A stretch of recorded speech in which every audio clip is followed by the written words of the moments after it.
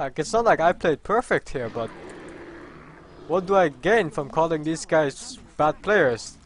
Like, I tell this guy, Scylla, you're a fucking piece of shit and you should quit this game while chopping off your dick. I mean, I just said this. Am I a better player now? Fuck no. I'm not a better player now. I'm just a dick. Because I just told this guy that. See? He's like, what the fuck, man? Why did you do that? You didn't do shit. Makes no point to flame people.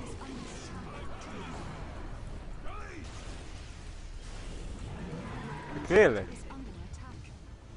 Fuck you, pandas.